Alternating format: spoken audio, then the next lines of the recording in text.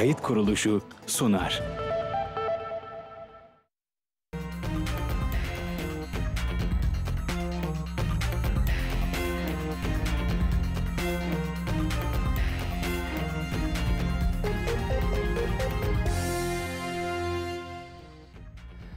Evet, piyasa yönünde konuğum Özgür Çandır, stratejist. Özgür Bey günaydın. Yine yeni bir haftada yine birlikteyiz. Çok şükür kavuşturana diyelim. Yarın da Ramazan'ın 1. gününü idrak edeceğiz. Önce Ramazan ayımız da hayırlı olsun diyelim. Bütün izleyicilerimize ve size hoş geldiniz. Hoş bulduk, günaydın, iyi yayınlar Sami Bey. Evet, geldi sesiniz, harika. Şimdi Özgür Bey bugün günlerden FED, saat 21'de FED Başkanı Powell'ın açıklamaları. Beklenti 25 bas puanlık bir artış olacağı yönünde, ne dersiniz? Sesinizi almakta zorlandım ama hiç duyamadım sizi. Bugün diyorum günlerden FED ve FED Başkanı Powell'ın saat 21'de yapacağı açıklamalara gözler çevrildi. Şimdi geliyor mu sesim? Evet, sesim geliyor mu Özgür Bey size? Evet, Özgür Bey beni duyabiliyor mu arkadaşlar? Evet, şimdi isterseniz bir habere gidelim. Bu arada problemi de çözmüş oluruz. Rusya Devlet Başkanı Vladimir Putin, Çin Devlet Başkanı Xi Jinping ile Moskova'da bir görüşme yaptı efendim. Rusya Devlet Başkanı Vladimir Putin ve Çin Devlet Başkanı Xi Jinping Moskova'da bir araya geldi. Kremlin Sarayı'nda gerçekleşen görüşmenin basına açık kısmında açıklama yapan Putin, Çin'de ekonominin gelişimi ve devletin güçlendirilmesi konusunda etkili bir sistem kurulduğunu ifade etti. Putin, bu sistem dünyadaki birçok ülkenin sistemlerinden çok daha etkilidir. Bu bir gerçek. Piyasadaki mekanizmalar oldukça güvenli bir siyasi rotayla uyuşuyor ve görünür sonuçlar doğuruyor ifadelerine yer verdi. İkili ticaret hacminin 2 kat artarak 87 milyardan 185 milyar dolara ulaştığını söyleyen Putin, birçok ortak hedefimiz var diye konuştu. Çin yönetiminin ikili ilişkilerin gelişmesine önem verdiğini ve güncel uluslararası sorunlarla ilgili adil ve dengeli pozisyon sergilediğini belirten Putin, Çin'in Ukrayna'daki krizin çözümüne ilişkin önerilerini incelediklerini söyledi. Vladimir Putin, Şii ile ekonomi alanındaki işbirliğine dair konuları da ele alacaklarına sözlerini ekledi. Çin Devlet Başkanı Şii ise Çin ile Rusya'nın kapsamlı stratejik etkileşim ve işbirliği ortağı olduğunu söyleyerek bu statü ülkelerimiz arasında yakın ilişkiler olması gerektiğini belirlemektedir dedi. İki ülkenin ilerlerken aynı veya benzer hedeflere sahip olduğunu dile getiren Şii, kalkınma ve refah hedefimize ulaşmak için her iki ülke de şu anda büyük çaba sarf ediyor. Örneğin Çin modelinde modernizasyon gerçekleştirme görevini belirledik. Rusya'da ülkenin kalkınması için iddialı hedefler belirledi. İşbirliğimiz ve yakın etkileşimimiz ile bu hedeflere mutlaka birlikte ulaşacağımıza eminim diye konuştu. Evet, Özgür Çandır şimdi hattımızda. Özgür Bey, Özgür Bey bekliyor bizi. Evet, şimdi sevgili izleyiciler, düşmanımın düşmanı dostumdur. Aslında Özgür Bey'le de bunu konuşacağız birazdan. Çin hükümetiyle Rus hükümetinin yaptığı bu buluşma, yani Putin'le Xi Jinping'in yaptığı bu buluşma aslında birbirini aslında çok sevmeyen ama ortak rakip karşısında da birlikte hareket etmeyi gerektiren bir politik davranış olarak karşımıza çıkıyor. Bu resim aslında anlamı bu. Türkiye ve Suriye'deki depremzedeler için Uluslararası Bağışçılar Konferansı'nda yaklaşık 7 milyar euroluk yardım taahhütü yapıldığı bildirildi. Avrupa Birliği Komisyonu ve Avrupa Birliği Dönem Başkanı İsveç'in 6 Şubat'ta meydana gelen Kahramanmaraş merkezi depremlerden Türkiye ve Suriye'de etkilenenler için Belçika'nın başkenti Brüksel'de düzenlediği Uluslararası Bağışçılar Konferansı sona erdi. Konferansın kapanışında konuşan İsveç Başbakanı Ulf Kristersson, Türkiye ve Suriye'deki depremzedeler için Uluslararası Bağışçılar Konferansı'nda yaklaşık 7 milyar euroluk yardım taahhüdü yapıldığını bildirdi. Dışişleri Bakanı Mevlüt Çavuşoğlu, Uluslararası Bağışçılar Konferansı'nın ardından düzenlenen ortak basın toplantısında konuştu. Cumhurbaşkanı Recep Tayyip Erdoğan'ın da konferansa çevrim içi katıldığını anımsatan Çavuşoğlu, kendisinin de Türkiye'nin deprem sonrası toparlanma vizyonu hakkında katılımcılara bilgi verdiğine işaret etti. Çavuşoğlu, konferansta bugüne kadar yapılanlar hariç ülkemiz için 6 milyarın üzerinde bir taahhütte bulunuldu. 6 milyar eurodan fazla bir taahhüt gerçekleştirildi dedi. Bakan Çavuşoğlu, Türkiye'de yapılan yardım taahhütlerine ilişkin konuştu. Tüm katkıda bulunan, taahhütte bulunan kurum ve ülkelere teşekkür ediyoruz. Avrupa Birliği'ne özellikle çok teşekkür ediyoruz. Çünkü taahhütlerin yarıdan fazlası Avrupa Birliği ve AB üyesi ülkelerden geldi. Oliver da söylemişti. Şöyle kabaca bir hesap yaptık. Bu rakamın 4,3 milyar civarında, yani miktarı daha doğrusu aşağı yukarı kredi olarak, uygun kredi olarak Türkiye'ye aktarılacak. 1 milyar 750 milyon avro da hibe olarak bugün taahhütte bulunuldu. Şimdi hem nakdi destek hem de bu nakdi desteğin hibe bölümü olan, az önce Sayın Çavuşoğlu'nun da söylediği gibi 1,7 milyar eurolukta bir hibe söz konusu olacak. Bu arada Fransa, tabii Avrupa Birliği'nde şu anda en düşük enflasyon oranına sahip olan ülke, %6'lardaki enflasyon oranı var. Ama yine de Fransa'da emeklilik reformunun kabulüyle Paris'in farklı noktalarında gösteriler meydana gelirken 243 kişi de gözaltına alındı. Fransa'da Cumhurbaşkanı Emmanuel Macron hükümeti, sert protestolara neden olan tartışmalı emeklilik yasasına karşı muhalefetin meclise getirdiği güven oylamasını az bir farkla kazandı. Hükümete güvensizlik oyu 278'de kaldı. Eğer 9 oy daha verilseydi yeni bir hükümet için süreç başlayacak ya da ülke seçime gidecekti. Bu sonuçla ülkede emeklilik yaşını 62'den 64'e çıkarmayı öngören yasa önünde engel kalmadı. Fransa'da hükümetin emeklilik reformunun kabul etmesi sonrasında reforma karşı çıkanlar başkent Paris yanı sıra ülke genelinde farklı kentlerde sokağa indiler. Zaman zaman polis ve göstericiler arasında gergin anlar yaşandı. Temizlik işçilerinin grevi nedeniyle yaklaşık 2 haftadır başkentin sokaklarına yığılan çöp bidonlarını deviren göstericiler çöpleri ateşe verdi. Fransız basınındaki habere göre Paris'te şimdiye kadar 243 gösterici gözaltına alındı. Evet, şimdi Özgür Çandır ile birlikte sohbet edeceğiz ama bu sohbetimiz maalesef görüntülü olamayacak. Özgür Bey, tekrar günaydın diyorum. Diyecektim ki Özgür Bey, size ne kadar bugün hoş ve yakışıklısınız, beyazları giymişsiniz falan diyecektim ki ama gördük sizi. Ben şimdi sizi öyle düşünerek karşımdaymışsınız gibi konuşacağım. İzleyicilerimiz de sizi gördüler. Günaydın. Günaydın Sami Bey, iyi yayınlar diliyorum. Nazar değdi vallahi. Amerika'da bilişim sektöründe, yazılım sektöründe işten çıkarmalar böyle olumsuz yönde etkiliyor demek ki. Hemen topu dışarıya atalım. Evet, olabilir. Ah, bu dış güçler yok mu Özgür Bey? Bak, konuşmamızı da engellediler. Gördünüz mü, ama sesimizi kısamadılar. Aynen. Peki bu akşam FED akşamı 21'de Powell'ın açıklamaları, 25 bas puan beklenti. Sizin beklentiniz nedir? Piyasa beklentisi evet 25 bas puan yönünde. Benim de beklentim bu yönde. Açıkçası daha önceki yayınlarda da bankacılık krizi olmadan önce de konuştuğumuz zaman Mart sonunda 25 bas puanın yani hep paylaştık. Hatta bankacılık krizi öncesi Powell'dan gelen açıklamalar acaba şahin tondaydı, 50 bas puana kadar gider mi şeklindeyken bile 25 bas puanın makul olacağı yönündeydi. Benzer bir yapıyı bugün de görebiliriz. 25 bas puan ve kısmen de olsa geçen haftaki Lagarde'ın konuşmasındaki gibi daha güvercin açıklamalar bu toplantı için makul bir yapı oluşturacaktır. Powell çünkü enflasyonla ilgili kararlı tutumunu devam ettirmek istediğini hep dile getirdi bundan önceki süreçte de. Bu açıdan da bu toplantıda da bu vurguyu yapacaktır. Geçen hafta da konuşmuştuk. Petrol fiyatlarındaki sınırlı geri çekilme de biraz daha bu anlamda enflasyonla mücadele adına katkı sağlayacaktır. Bunun da etkisiyle 25 bas puan ve biraz daha güvercin tonda bir açıklama açıkçası bu akşam beklentim dahilinde. Tabii piyasanın genelinde acaba faiz arttırmaz mı ya da faiz arttırma sürecini durdurur mu şeklinde bir yaklaşım da var. Bu da tabii olası diğer bir senaryo.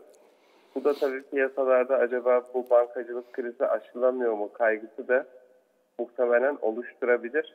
Bu açıdan da geçen hafta ECB'nin yaptığı tarzda bir faiz artışı ve dediğim gibi nispeten piyasayı daha sakinleştiren ve dengeleyen bir konuşma Powell'dan bu akşam için beklediğim bir sunum olacak diye düşünüyorum. Peki bugün böyle, yarın da Para Politikaları Kurulu açıklama yapacak. Türkiye Cumhuriyet Merkez Bankası bir 50 bas puan indirmişti. Bir 50 bas puan daha gelir mi? Daha önce de konuşmuştuk. Bizdeki tarafta tabii faiz indirimi açıkçası daha sembolik bir yapı aldı. Yoksa çünkü mevduat faizlerine baktığımız ya da kredi faizlerine baktığımız zaman bu tarafa etkisini göremiyoruz bu faiz indirimi sürecinin. O açıdan da biraz da tabii geçen ayki yaşadığımız deprem nedeniyle böyle bir karar çıkmıştı. 100-200 bile konuşulurken 50 baz puanla sınırlı kaldı. Muhtemelen 50 baz puan sembolik bir faiz indirimi ya da pas tabii ki bizde de söz konusu olabilir. Ama dediğim gibi baktığımız zaman makas açık. O yüzden de politik faiz indiriminin çok da açıkçası bir anlam ifade etmediğini bir süredir görüyoruz bizim tarafta. O zaman beklediğimiz gibi bir 50 baz puanlık faiz indirimi, hani olma ihtimali yüksek, 8'lere gelen bir faiz indirimi, bir algı ve bu algıyla da işte belki de işte seçime 7 ile bile gidebilir Türkiye. Yani 8'in altında bir faiz oranı ile bile gidebilir. Peki Türkiye'deki bankacılık sistemi, bankacılık sektörü bu durumdan nasıl etkilenir ve seçim sonrasında son olarak bir faiz artışı bekliyor musunuz? Tabii uygulanan politika geçtiğimiz yıl bankacılık sektörü açısından destekleyici oldu. Tabii burada bankacılık sektörünün biraz önce belirttiğim ölçüde politik faize çok fazla da ayak uydurmadan gösterdiği yapı burada etkili oldu. Yani düşük faizle TCMM'den para alıp daha yüksek faizle satıyor olması bilançoları da tabii ciddi anlamda pozitif yansıdı. O açıdan da şimdilik buradaki politik faiz ya da bu faiz politikası bankacılık endeksiyle ilişiği bu şekilde. Seçim sonrası tekrar ekonomi politikalarında değişim olur mu kısmı tabii ki belirsizliğini koruyor.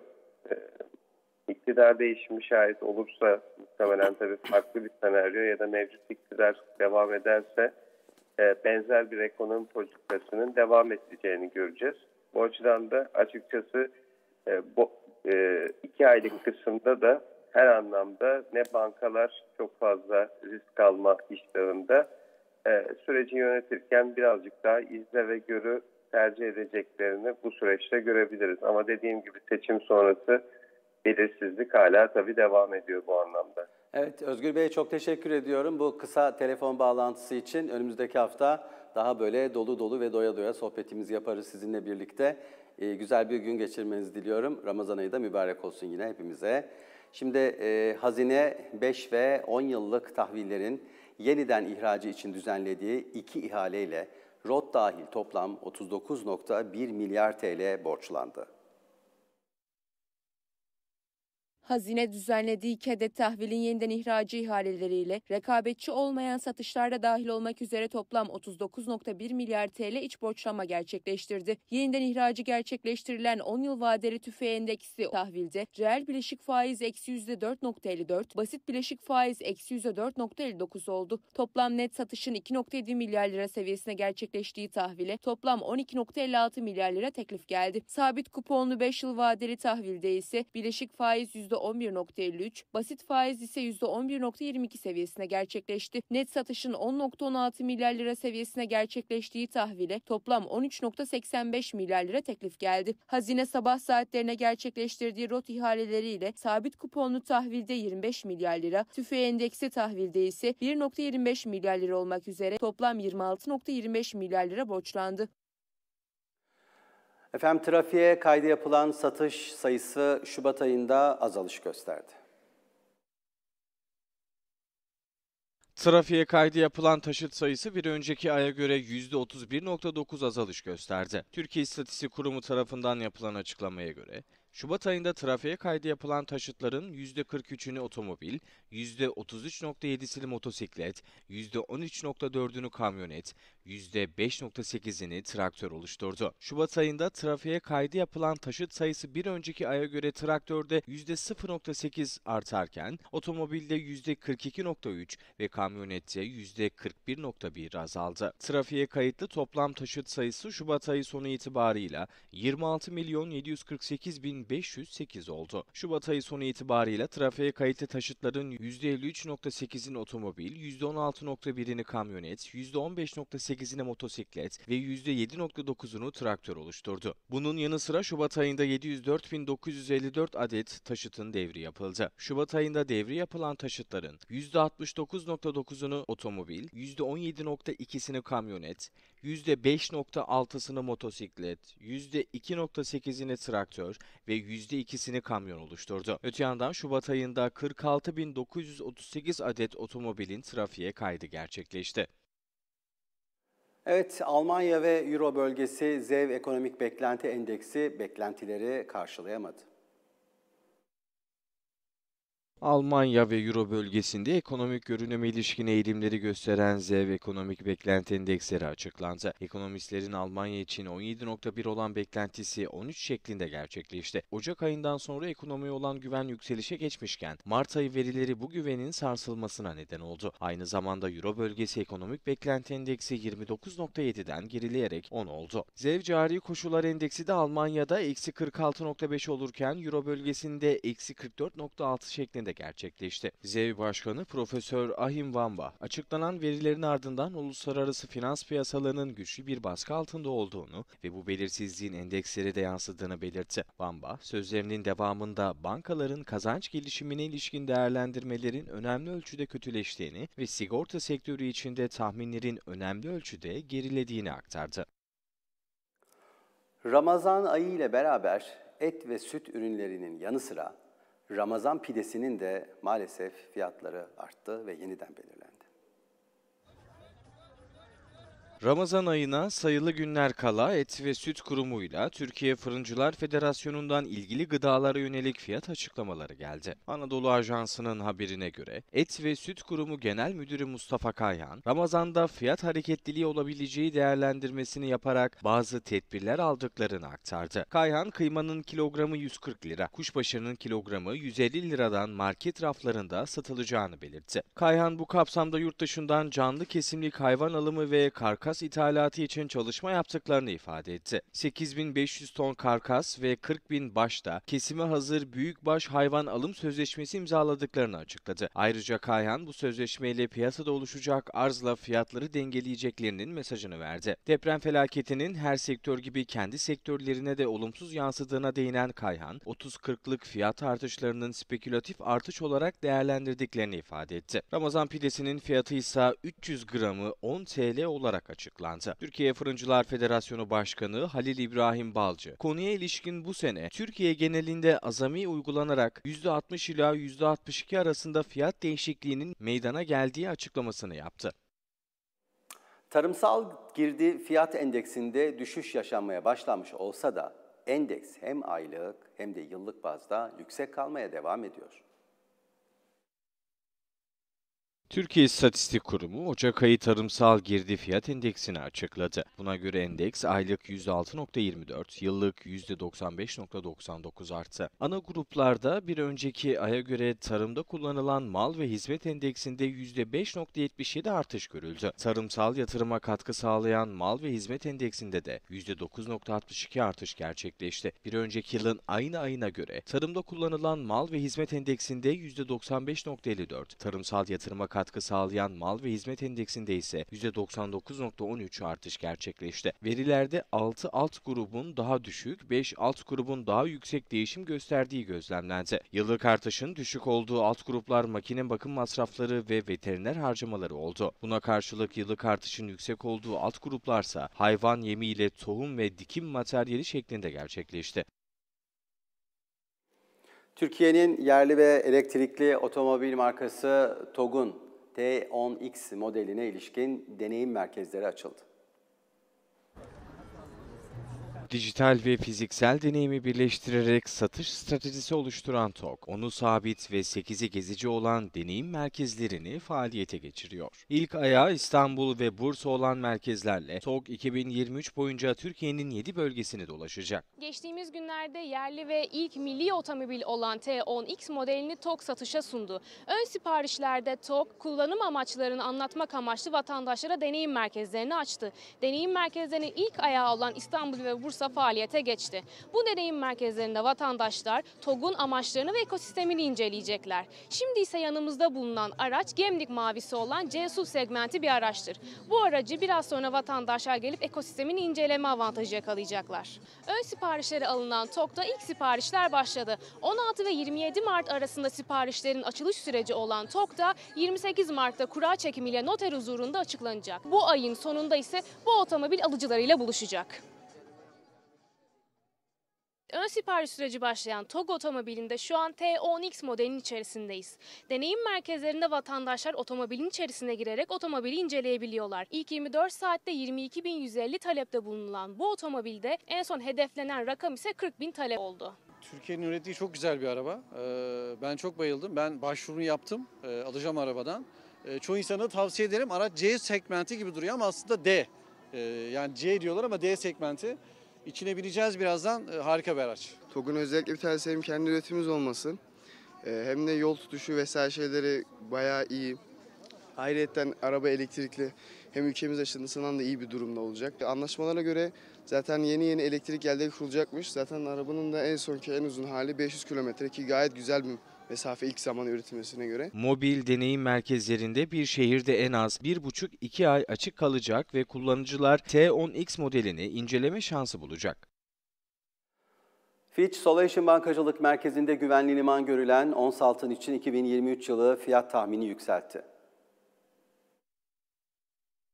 Fitch Solutions, son dönemde yaşanan bankacılık sektörü krizinin yarattığı belirsizlik ortamında tedirgin olan yatırımcılardan güvenilir liman olarak ilgi gören ons altın için 2023 fiyat tahminini yükseltti. Konuya ilişkin açıklamada, bankacılık sektöründe yaşanan kargaşanın bir durgunluğa yol açabileceği endişesi yarattığı belirtildi. Ayrıca artık Fed'in daha önceki gibi agresif faiz artımları yapmayacağı da öngörüldü. Ons altın fiyat tahmininin ise 1850 dolardan 1950 dolara çıkarıldığı belirtildi. Dolar endeksindeki ve ABD tahvil getirisi beklentilerindeki gerilemenin ve bankacılık sektöründe yaşanan belirsizliğin altına yönelik tahminler de etkili oldu. Açıklamada, küresel istikrarsızlığın artmasının altın fiyatlarını gelecek haftalarda tarihi zirve seviyesi olan 2075 dolara kadar yükseltebileceği tahminine değer verildi. Fitch Solutions, dolar güçlü kalsa da bankacılık krizinin bulaşma riski olduğuna dikkat çekti.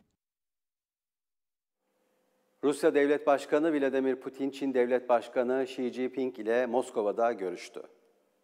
Rusya Devlet Başkanı Vladimir Putin ve Çin Devlet Başkanı Xi Jinping Moskova'da bir araya geldi. Kremlin Sarayı'nda gerçekleşen görüşmenin basına açık kısmında açıklama yapan Putin, Çin'de ekonominin gelişimi ve devletin güçlendirilmesi konusunda etkili bir sistem kurulduğunu ifade etti. Putin, bu sistem dünyadaki birçok ülkenin sistemlerinden çok daha etkilidir. Bu bir gerçek. Piyasadaki mekanizmalar oldukça güvenli bir siyasi rotayla uyuşuyor ve görünür sonuçlar doğuruyor ifadelerine yer verdi. İkili ticaret hacminin 2 kat artarak 87 milyardan 185 milyar dolara ulaştığını söyleyen Putin, birçok ortak hedefimiz var diye konuştu. Çin yönetiminin ikili ilişkilerin gelişmesine önem verdiğini ve güncel uluslararası sorunlarla ilgili adil ve dengeli pozisyon sergilediğini belirten Putin, Çin'in Ukrayna'daki krizin çözümüne ilişkin önerilerini incelediklerini söyledi. Vladimir Putin, Xi ile ekonomi alanındaki işbirliğine dair konuları da ele alacaklarına sözlerini ekledi. Çin Devlet Başkanı Xi ise Çin ile Rusya'nın kapsamlı stratejik etkileşim ve işbirliği ortağı olduğunu söyleyerek bu statü ülkelerimiz arasında yakın ilişkiler olması gerektiğini belirlemektedir dedi. İki ülkenin ilerlerken aynı veya benzer hedeflere sahip olduğunu dile getiren Xi, kalkınma ve refah hedefimize ulaşmak için her iki ülke de şu anda büyük çaba sarf ediyor. Örneğin Çin modelinde modernizasyon gerçekleştirme görevini belirledik. Rusya'da ülkenin kalkınması için iddialı hedefler belirledi. İşbirliğimiz ve yakın etkileşimimiz ile bu hedeflere mutlaka birlikte ulaşacağımıza eminim diye konuştu. Efendim şimdi kısa bir reklama gidiyoruz. Reklamların ardından stratejist Yeliz Karabulut ve doçent doktor Filiz Yılmaz bizlerle birlikte olacak.